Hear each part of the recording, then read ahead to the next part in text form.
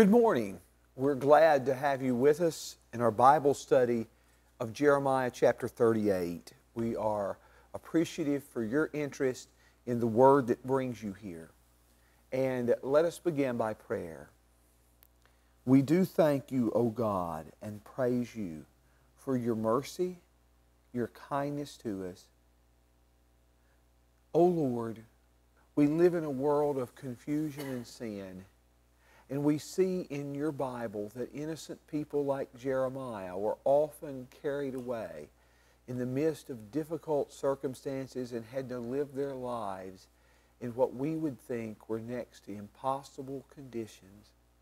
But as we see you sustaining him, help us to remember that you sustain us and strengthen us. In Jesus' name, amen. Okay, Jeremiah 38. Jeremiah 38, verses 1 through 6. And by the way, there are questions, before we read the text, there are questions about the relationship between Jeremiah 37 and Jeremiah 38.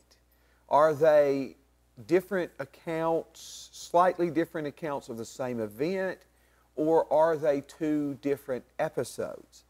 Personally, I would favor the latter, that these are two different episodes, but they both show us the people's refusal to listen to Jeremiah, and Jeremiah, a prophet of God, be mistreated and rejected. But in this chapter, we will see this very plainly.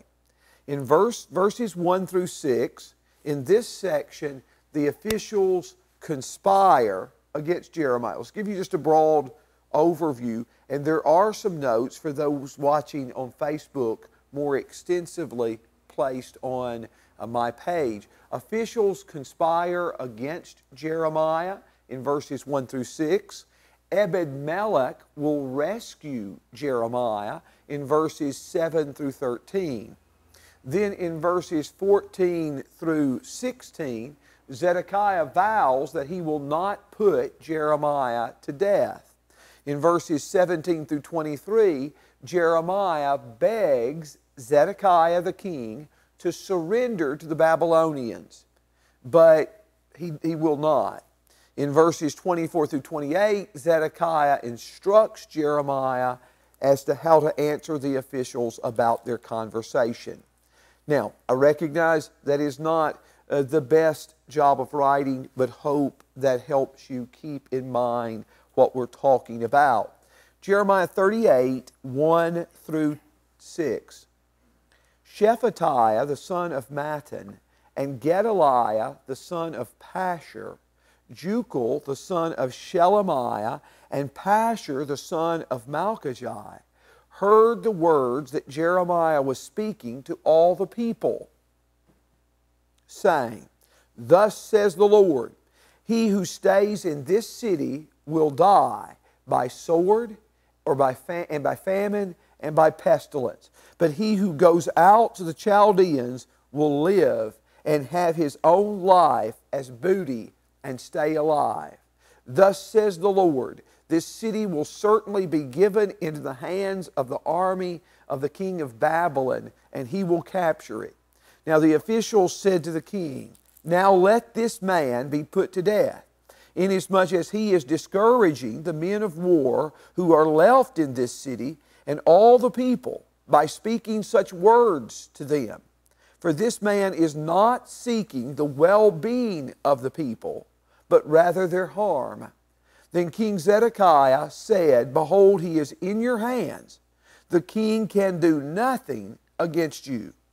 Then they took Jeremiah and cast him into the cistern of Malchijah, the king's son, which was in the court of the guardhouse. And they let Jeremiah down with ropes. Now in the cistern there was no water, but only mud, and Jeremiah sank into the mud. So here we see the opposition to the prophet Jeremiah by some of the highest officials of King Zedekiah. These would have been the last days of the kingdom of Judah around 587 BC. And the text tells us, it gives us the names of the officials in Jeremiah 31 verse 8. Now, two of these officials we have seen before. Two of these officials we have seen. For example, Jucal, the son of Shelemiah, is the same man mentioned in Jeremiah 37 verse 3, Jehucal, the son of Shelemiah. The name Pashur, son of Malchijah, was mentioned earlier in Jeremiah chapter 21 in verse 1. Now, it's interesting that both of these high-ranking officials of the kings, both of these high-ranking officials of King Zedekiah have been sent before to Jeremiah to say to Jeremiah, please inquire of the Lord for us. If you think it was harsh that Jeremiah gave such a strong answer that you're going to fall, if you think that's harsh, remember what these people are doing here. Even some of the best that the king is sending, saying, please pray for these people, they are plotting to put Jeremiah to death. Constantly in the Old Testament, the people of God reject the messengers of God. And as we will state later, Lord willing, that rejection ultimately foreshadows events in the New Testament, the rejection of Jesus and His messengers. But these officials hear Jeremiah speaking. Now, his message is stated in verses 2 and 3. His message stated in verses 2 and 3 is worded in a very similar way to Jeremiah 21 verses 8 and 9. But in Jeremiah 28, 2 and 3, he who stays in the city will die by sword, famine, and pestilence. But if you go out to the Chaldeans, you will live, because this city is going to be captured by the king of Babylon. That is his message. Now, think about it just a moment. If you were a military leader and you were trying to encourage your soldiers to stay and be brave and fight, would you be angry at that message? I'm not saying this in defense of those military leaders. I am saying, would we do any better? Would we do any better? Jeremiah's message is from God. And I want you to notice how frequently in this chapter that is called attention to. Jeremiah is claiming this in verse 2, thus says the Lord. In verse 3, thus says the Lord. Jeremiah speaks a message from God, and the people and the leaders are not listening. In verse 4, the officials said to the king, now let this man be put to death. Let them be put to death, inasmuch as he is discouraging the men of war who are left in this city and all the people by speaking such words to them. For he is not seeking the welfare, the peace of this people, but rather their harm, rather their evil. These people want to put to death the prophet of God. And notice how death looms over all of this chapter, particularly for Jeremiah. These officials who have heard Jeremiah preach his message, this city is going to be given into the hands of the king of Babylon, and he will capture it. So you need to go out and surrender to the Babylonians and you will live. But if you stay in this city, you will die. The officials who hear this say, you need to put this man to death, King Zedekiah. He is speaking evil of the people. He is not seeking their good. He is seeking their harm. You need to put him to death. Zedekiah is going to appear in this chapter as incredibly weak. Notice in verse 5, Zedekiah says, the king can do nothing. I can't oppose you. The king can do nothing. He's in your hands. And so they take Jeremiah and they threw him into a cistern. In verse 6, you see that phrase, cistern, or that expression, in the cistern or into the cistern, used a couple of times. By the way, just as Joseph's brothers threw him into a pit in Genesis chapter 37, the same word used for Joseph's pit is used for Jeremiah's cistern, drawing links between these particular events. But Jeremiah is lowered down in this cistern by ropes, and the text tells us that there was no water in the cistern but mud, and Jeremiah sinks in the mud. So as the prophet is sitting here in the mud at the bottom of this cistern, he is in a situation where it is impossible for him to be left out, to get out on his own, to be let out with no help from others. Didn't construct that sentence well, but you get the idea. These men have said to King Zedekiah, he needs to die, and they put him in a position where they expect that to happen. But I want you to notice the striking contrast between these high officials of the king and the actions of the king in letting these men do this. I want you to notice that contrast with Ebed-Melech. Ebed-Melech, his name means servant of the king. I also want you to notice how often it is said that Ebed-Melech is an Ethiopian or a Cushite. That is said in verse 7, in verse 10, and verse 12. His nationality is a big part of this story. But in verse 7, Ebed-Melech, the Ethiopian, a eunuch, when he was in the king's palace, heard that they had put Jeremiah in the cistern. Now the king was sitting in the gate of Benjamin, and Ebed-Melech went out from the king's palace and spoke to the king, saying, My lord the king, these men have acted wickedly in all they have done to Jeremiah the prophet, whom they have cast into the cistern, and he will die right where he is because of the famine, for there is no more bread in the city. Then the king commanded Ebed-Melech the Ethiopian, saying, Take 30 men from here under your authority and bring up Jeremiah the prophet from the cistern before he dies.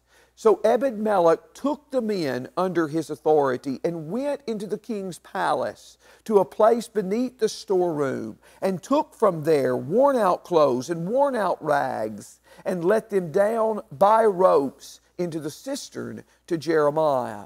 Then Ebed-Melech the Ethiopian said to Jeremiah, Now put these worn-out clothes and rags under your armpits and under the ropes. And Jeremiah did so. So they pulled Jeremiah up with the ropes and lifted him out of the cistern, and Jeremiah stayed in the court of the guardhouse.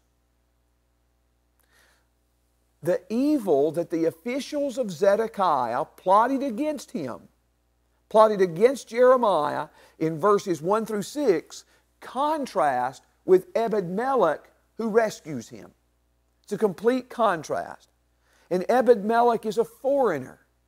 You would have expected things to be the other way around. You would have expected the officials of Judah to be more open to the Word of God than a person who was a foreigner. But that is not the case in the land of Israel at this time.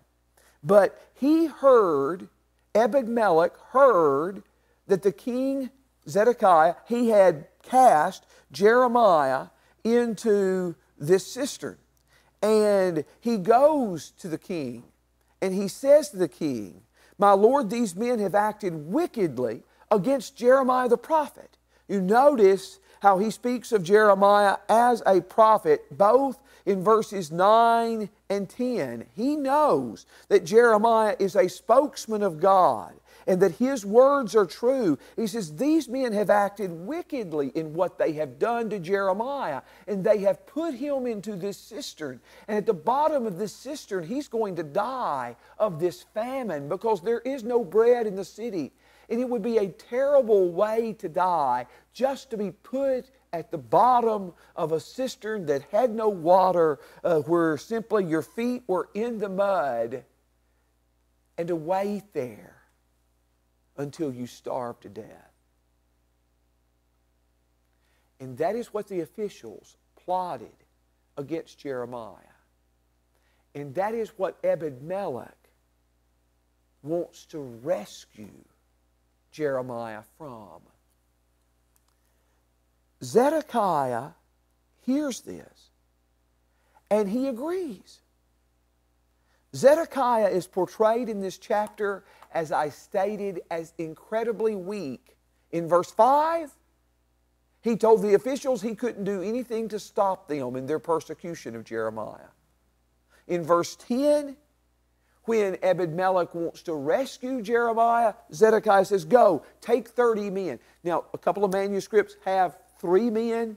It may be that 30 men, which is the more common reading, it may have been that this would have shown that in spite of any opposition, we're going to rescue Jeremiah. Take 30 men with you from here and bring them to Jeremiah the prophet before he dies. And so they took men. Ebed-Melech took the men with him. He finds worn out ropes and worn out rags to lift Jeremiah out of the pit. Jeremiah is an old man who has spoken the word of the Lord for a long time. Ebed-Melech, first and foremost, rescues Jeremiah, bold enough to go to the king who has sentenced him to this fate, and to say, King, you haven't, this is not right. We need to rescue him. And he's considerate enough, he's careful enough, he pays enough attention to detail to make sure that this trip for Jeremiah and pulling him out of the cistern is as painless as possible. And the Bible says that he instructs Jeremiah, put these worn out clothes, worn out rags under your armpits. And they pulled Jeremiah up with the ropes and let him out of the cistern. And Jeremiah stayed in the court of the guardhouse. Now, I want you to think about these two scenes back to back. Look at that contrast. The officials of Judah conspire against Jeremiah and want him to be put to death. But in verses 7 through 13, Ebed-Melech, the Ethiopian, wants to rescue Jeremiah. Contrast the rejection of this message by God's people to the mercy shown by a foreigner. Now, this isn't the only time in the Bible this happens. Let me encourage you to make a mental note or turn to, if you have the capability to do so, Luke chapter 4, beginning with verse 24. In Luke 4:24, Jesus is preaching and teaching in his hometown synagogue at Nazareth. And he says, truly I say to you, no prophet is welcome in his hometown. And he gives 2 illustrations of that. I say to you in truth, there were many widows in Israel in the days of Elijah, when the sky was shut up for 3 years and 6 months, when a great famine came over all the land. And yet Elijah was sent to none of them, but only to Zarephath in the land of Sidon, to a woman who was a widow. In verse 27, and there were many lepers in Israel in the time of Elisha the prophet, and none of them was cleansed, but only Naaman the Syrian. So what you see in these verses, in 1 Kings chapter 17, the days of Elijah, when there was a famine in the land, there were a lot of widows in Israel. a lot of widows in Israel, but Elijah wasn't sent to any of them. Elijah was sent to a widow in Zarephath, a woman who dwelt in the region that Jezebel was raised. He was sent to a foreigner at this time when there were many widows in Israel to choose from. And in the same way, there were many lepers in Israel in the time of Elisha. But one that we know of was cleansed was Naaman, who was an Aramean soldier. What Jesus is doing here is illustrating that a prophet is not received with honor in his own country. Elijah wasn't, Elisha wasn't, and he isn't. And often this message, which is rejected by those we would think most likely to listen, is accepted by those that we would think least likely to listen. Now, Jesus could have used this illustration from Jeremiah 38. It makes this exact same point. The same point of 1 Kings 17, the same point of 2 Kings 5. It shows us a time when those that we would think most likely to listen to the Word of God reject it, that some of those least likely to listen would accept it. And I would tell you, that's been my experience in preaching and teaching, whether it be in talking to the world or talking to local churches, that is often the experience, what I have seen as well. So in these passages, the officials conspire against Jeremiah, but Ebed-Melech rescues Jeremiah. Now, in verses 14 through 28, kind of the second section of this chapter, Zedekiah is going to vow to Jeremiah not to put him to death. But Jeremiah is going to present to Zedekiah the two alternatives in this case. You can go out and surrender to the Babylonians, or you can stay in the city. But he tells them the consequences of both. And let's read this in verses 14 through 23. Jeremiah 38, verses 14 through 23. King Zedekiah sent and had Jeremiah the prophet brought to him at the third entrance that is in the house of the Lord. And the king said to Jeremiah, I'm going to ask you something. Do not hide it from me. Then Jeremiah said to Zedekiah, if I tell you, will you not certainly put me to death? Besides, if I give you advice, you will not listen. He said, if I tell you what the Lord wants me to tell you, you'll kill me. And if I tell you what the Lord wants me to tell you, you're not going to listen anyway. In verse 16, King Zedekiah swore to Jeremiah in secret, saying, as the Lord lives, who made this life for us, surely I will not put you to death, nor will I give you into the hand of these men who are seeking your life. Jeremiah says, if I tell you, you're going to put me to death. Zedekiah vows, I will not put you to death. I am not going to do that. And I am not going to give you into the hands of those men who want you to die, the men described in chapter 38, verses 1 through 6. He said, I'm not going to give you into their hands. Notice what he doesn't vow. He doesn't vow he'll listen to God. Verse 17. Then Jeremiah said to Zedekiah, thus says the Lord God of hosts, the God of Israel, if you indeed go out to the officers of the king of Babylon, then you will live. This city will not be burned with fire, and you and your household will survive. But if you will not go out to the officers of the king of Babylon, then this city will be given over into the hand of the Chaldeans, and they will burn it with fire, and you yourself will not escape from their hand.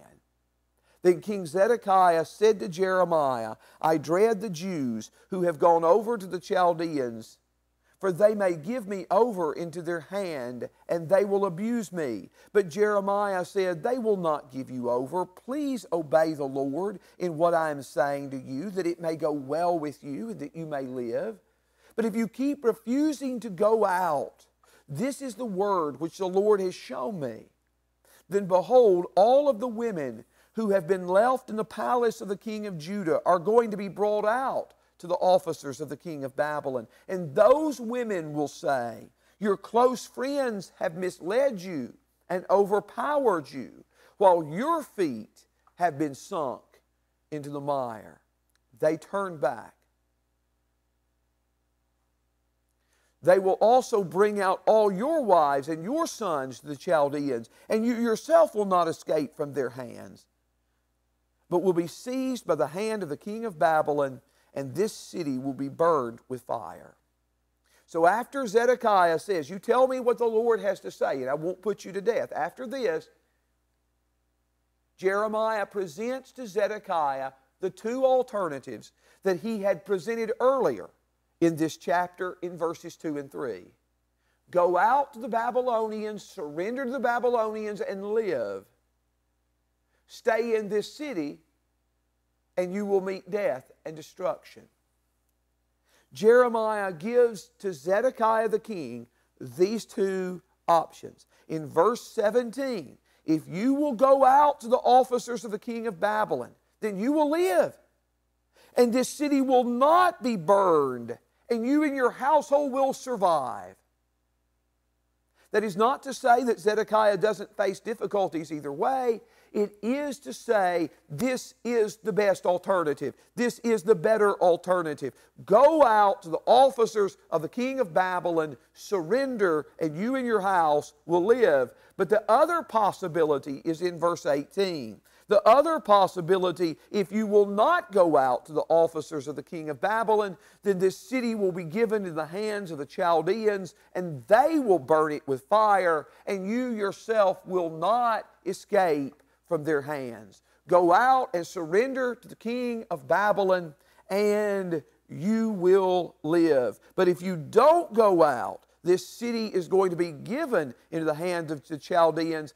They will burn it with fire, and you will not escape. Notice in verse 17, if Zedekiah listens, the city will not be burned with fire. But in verse 18, if he doesn't listen, it will be burned with fire. The fate of this city is tied to the response of the king. The king is leading the people in the right response in this, or should be leading the people in this right response. But Zedekiah objects to Jeremiah's message. I am afraid if I go out and surrender to the king of Babylon, I'm afraid if I go out and surrender to him, that he will hand me over to those Jews who have already surrendered, and they will abuse me. And Jeremiah says, they will not give you over. Now, Jeremiah is giving Zedekiah a promise. Zedekiah has promised Jeremiah earlier, I'm not going to put you to death. Jeremiah is saying, if you do that, the king of Babylon is not going to give you over into the hands of those who are seeking your life. He's not going to do it. And he makes an appeal in verse 20. Please obey the Lord in what I'm saying to you. Please obey the Lord, that it may go well with you and you may live. You remember before the officials of the king told the king, this man's not seeking the welfare of the people. He's not seeking the peace, the good of this people. He's seeking to harm, to do evil to this people. Is that true of this prophet?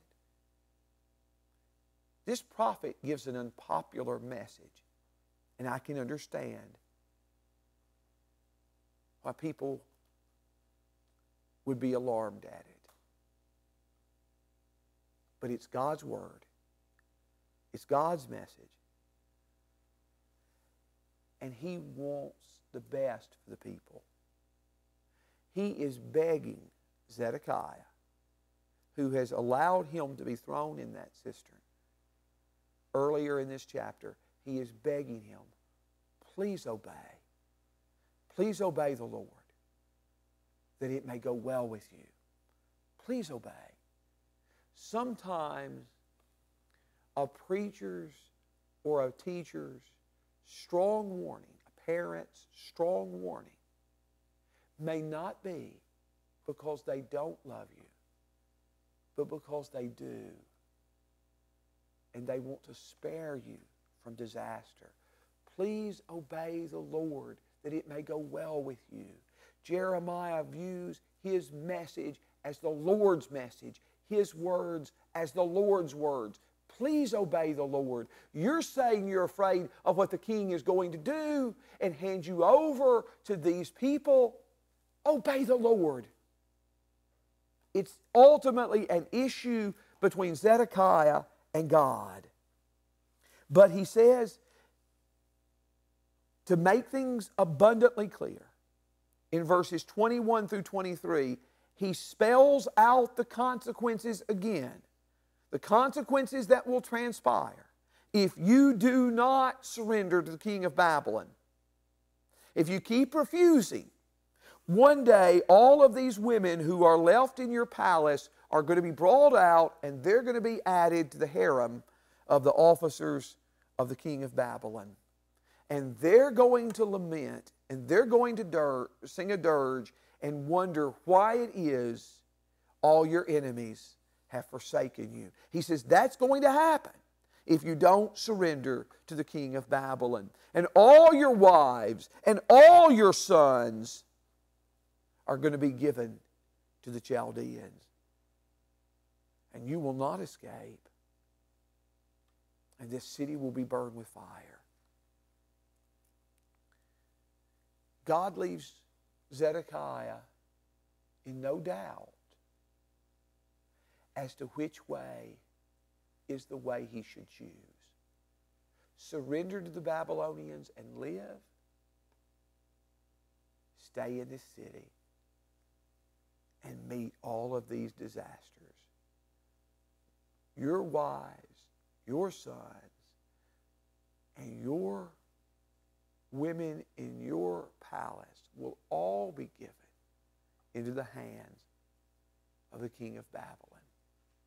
And you will not escape. This city will not escape. God is setting before Zedekiah life and death and blessing and cursing. Friend, if you've been listening, there isn't any one of you who are listening who cannot read verses 17 through 23, or if you've listened carefully, heard these words, and there's not any of you who are in any doubt as to what God wanted of Zedekiah. And yet he's not going to do it. Often we reject the Bible not because of difficult statements that are hard to understand intellectually, but plain statements, clear statements, where God tells us what to do and we just don't want to listen. As the chapter ends, Zedekiah is more concerned about his officials than he is about God. And he tells in verse 24, Zedekiah said to Jeremiah, "Let no man know about these words, and you will not die. But if the officials hear that I have talked with you and come to you and say to you, 'Tell us now what you said to the king and what the king said to you, do not hide it from us, and we will not put you to death,' then you are to say to them, 'I was presenting my petition before the king, not to make me return to the house of Jonathan to die there.'" Then all the officials came to Jeremiah and questioned him, and so he reported to them in accordance with all these words which the king had commanded. And they ceased speaking with him, since the conversation had not been overheard. So Jeremiah stayed in the court of the guardhouse until the day that Jerusalem was captured. Zedekiah said, don't tell anyone these words and you will not die.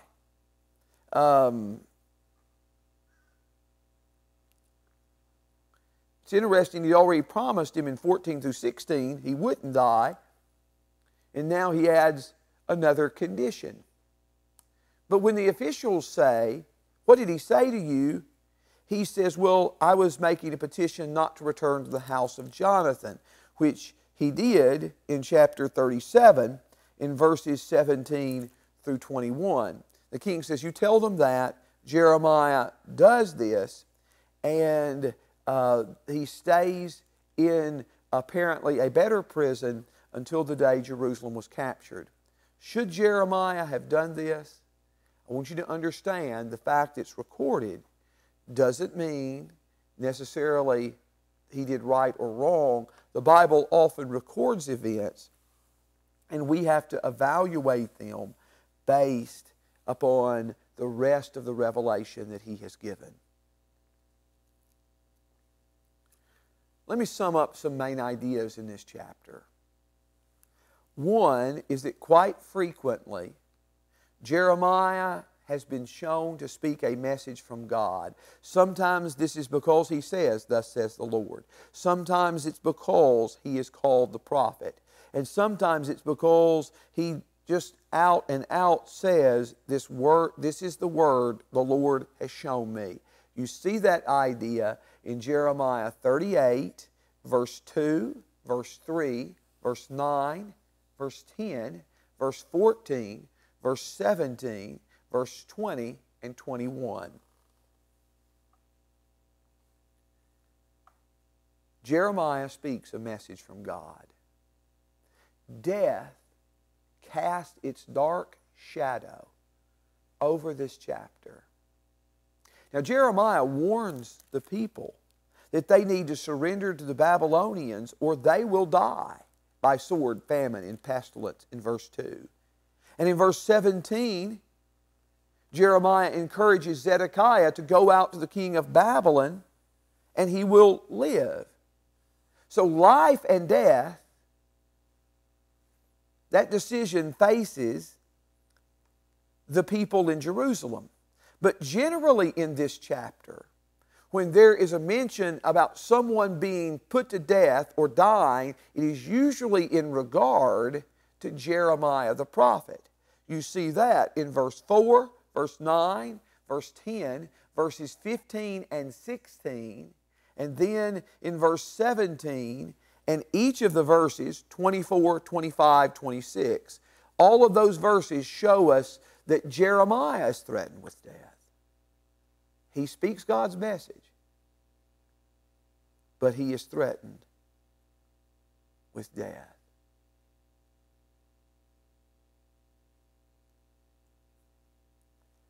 Let me tell you this. The Old Testament rejection of Jeremiah and prophets like him, all of this foreshadow and prepare us for the rejection and crucifixion of Christ. If you want to look on my Facebook page, you will see a reference to New Testament passages that make this abundantly clear. But let me notice one of them. In Stephen's sermon in Acts chapter 7, in Acts chapter 7, in verse 52, Stephen says to those listening to him, which one of the prophets did your fathers not persecute?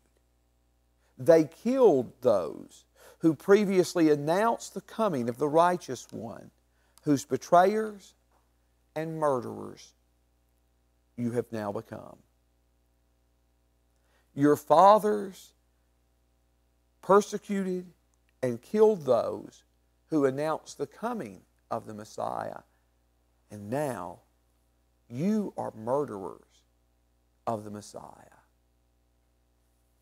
The rejection of people like Jeremiah prepares the way for the rejection of Christ. This particular word, pit or cistern, which is used about 7 times, I believe, from verses 6 through 13. I stated earlier it was a word used of Joseph in Genesis 37. It was also used of Joseph in his experience at the hands of the Egyptians in Genesis 40, verse 15, and Genesis 41, verse 14. But what's interesting about this particular Hebrew word is it's often a synonym for death or Sheol. And again, on my notes, I give you some passages that demonstrate that. Psalm 30, verse 3, Psalm 88, verse 4 and verse 6, Proverbs chapter 1, verse 12, Isaiah 5, 14, and a whole host of passages in Ezekiel 32, beginning with verse 17. I give you some more in the notes online, but that is sufficient. The word that is used for the pit into which Jeremiah is cast, the word that's used for that pit is used for death and Sheol. In a very real sense, they were carrying out their sentence. This man deserves to die. They put him there fully intending to kill him. But he is lifted out of this pit. He is rescued from this near-death experience. When Jeremiah is rescued from this near-death experience in Jeremiah 38, it is a foreshadowing of the resurrection of Jesus. Just as his persecution and rejection and them trying to sentence him to death foreshadows the death and resurrection of Jesus, so in this case, lifting him out of the pit, a place associated with death and Sheol, is a foreshadowing of the resurrection of Jesus Christ. The death, burial, and resurrection of Jesus are the central facts of history and of Scripture. And it should not surprise us that they are constantly foreshadowed in the revelation that God has given through Moses and through the prophets of the Old Testament. Thank you for listening. God bless you and keep you.